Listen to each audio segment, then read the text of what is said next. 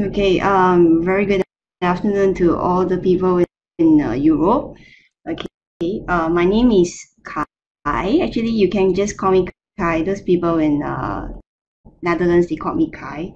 So I work for the Singapore National Water Agency, PUB, and I am also a very proud student, as what Abraham mentioned, of IHE Hydroinformatics class of 2017 to 19.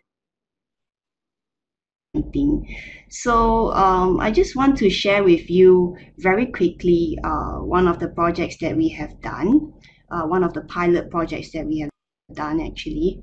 And I originally had about 44 slides, but I have cut it down to just 10 of them.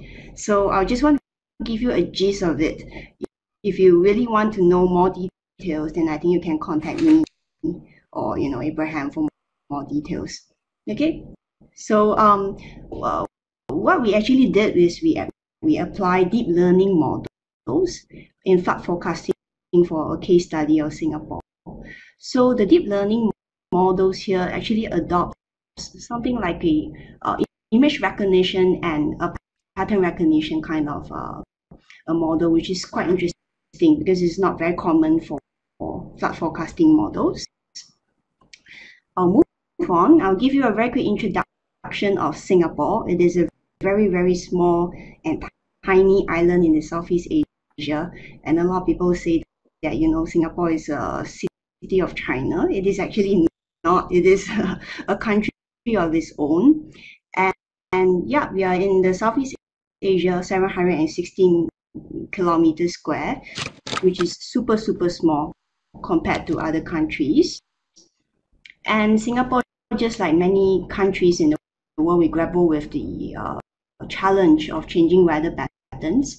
Over the years, we have been, experiencing higher frequency of rainfall and also, of course, the magnitude of rainfall. And apart from that, there is also high degree of urbanisation. So we are constantly competing for land spaces to house our drainage infrastructure. Singapore is actually very, very small, so we need to put in all the infrastructures, houses, and all that, and there is always a constant need to compete with all the drainage infrastructures.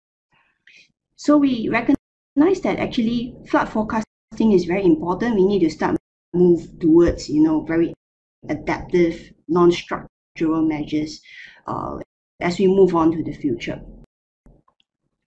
So there is a flood forecasting system in Singapore, just like many countries in the world. And for Singapore, we actually comprise of four components. The first component is a S-band weather radar. What it actually does is it scans, the rain clouds, and then with the radar images captured, it is then being fed into nowcast model. I'm not sure whether if you can see it now. Is something wrong with the presentation right now? Yeah. So with the radar images captured, it is being fed into a nowcast model. So what this nowcast model will do is it will take in all your radar images and then it will extrapolate them into future radar images, and then it will then translate them into future rainfall predictions. With the future rainfall predictions, you then fit it into a physically based model, and this physically based model is something like your SOBAC or your MIND level model. So it actually gives you water level at various locations of the catchment. And then we also have a small, error correction module that will help us correct the error. So you have water level forecasts based on this setup. So what is the problem? So the problem for us is actually at the rainfall nowcast model. So Singapore is actually in the tropics. This rainfall nowcast model that we have adopts something called like the optical flow constraint principles for extrapolation. So it actually assumes that storm cells remain constant in intensity and their movements are sequential. But we know that, of course, especially people in the tropics would know that in reality this is not true, because storm cells can grow and it can decay within minutes.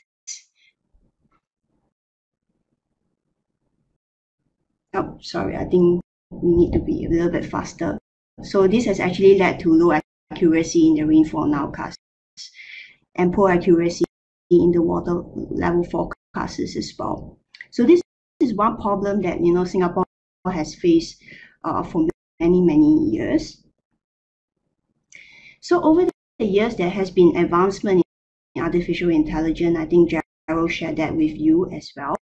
So mainly in two areas. The first area is in image recognition. I think you can sense it as well, that your image recognition kind of tools are getting more and more prominent and more powerful. So this image recognition technique that usually people use, they use this algorithm called the convolutional neural network. So what this algorithm does is it's actually very good in capturing and picking up important features. Okay.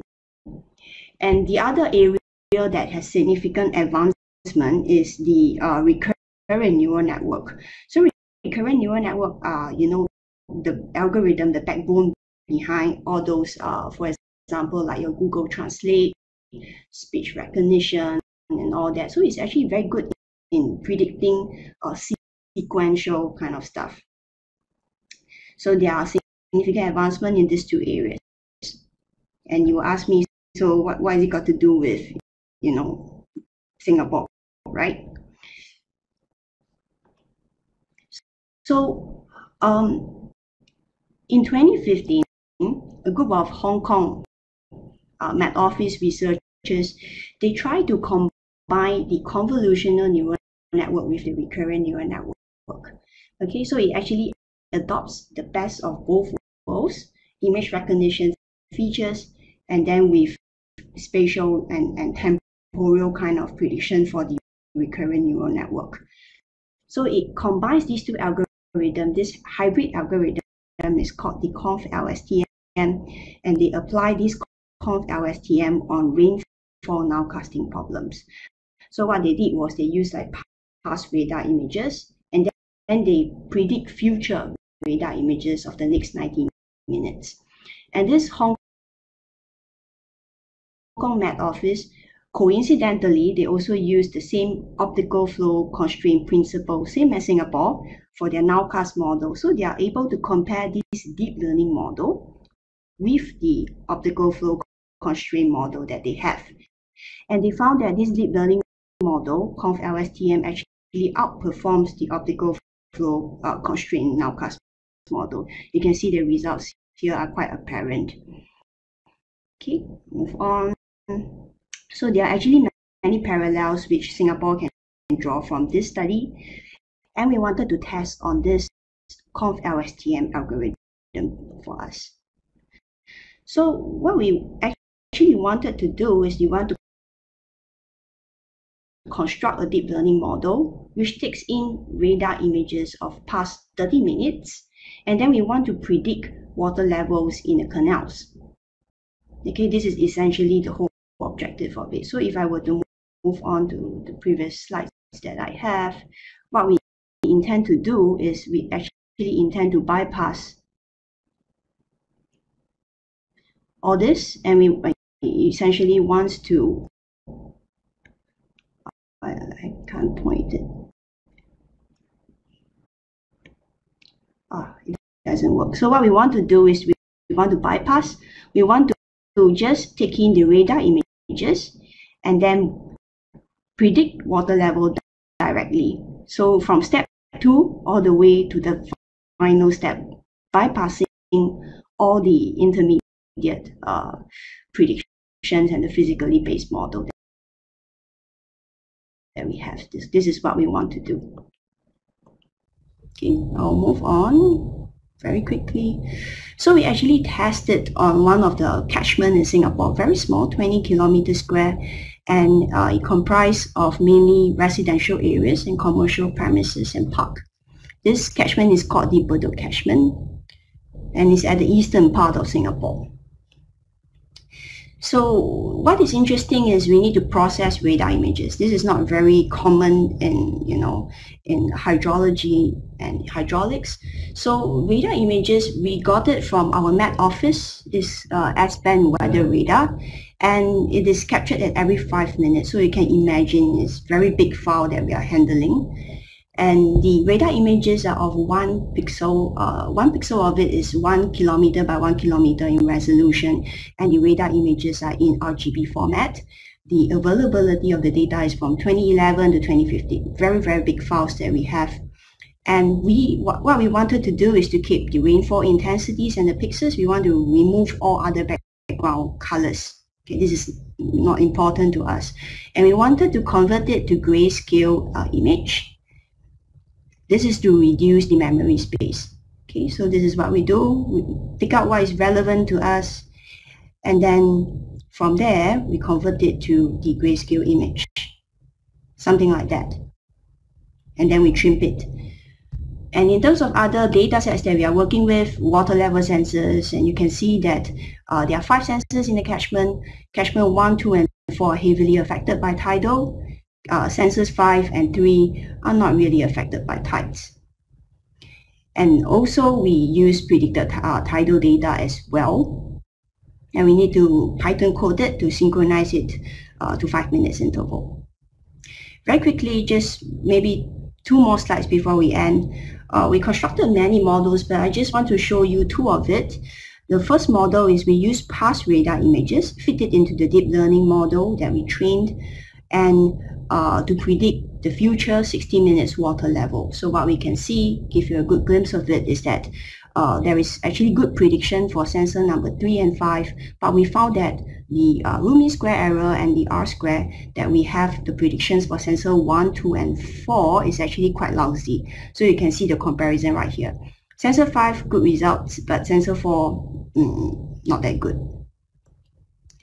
And what we found is that actually tidal data plays an important role as well. So we fed in the tidal data together with the radar images to predict the future 60 minutes water level. And once we have done that, we can see that actually in terms of prediction results, it does give you the sinusoidal tidal pattern, as well as giving you good results for that. So very quickly conclude. The conclusion here is that actually using past radar images, the deep learning models can actually forecast water levels and achieve satisfactory results. And here, actually, the challenge that I have was more on data processing and manipulation. It's very, very challenging, but it is also one of the most important components that we should always emphasize on. And lastly, from the tidal information that I shared with you, understanding the area is actually very important. Sometimes there are some parameters that you miss out that would significantly affect your results. Yeah, so that is all I have actually. Questions? Anybody? Or maybe we should